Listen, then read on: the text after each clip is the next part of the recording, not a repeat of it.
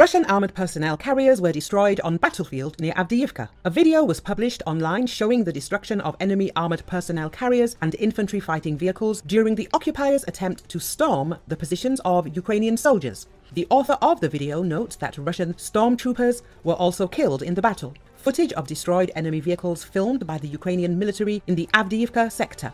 The armored personnel carriers still has the guards insignia and white stripes. It is possible that the combat vehicle took part in parades, was a training vehicle, or was removed from its pedestal, the author of the publication notes in his commentary. Russia tries to retake Avdiivka by attempting to flank it from the south and north. But Ukrainian mines, artillery and drones caused the Russians to suffer serious losses. Russia has lost a lot of military equipment and weapons since it launched the invasion of Ukraine in February 2022, forcing it to deploy vintage equipment, including 60-year-old T-62 main battle tanks. However, the outdated equipment presents many vulnerabilities on the modern battlefield and stands limited chances against many of the Western-sent weapons Ukraine has been using.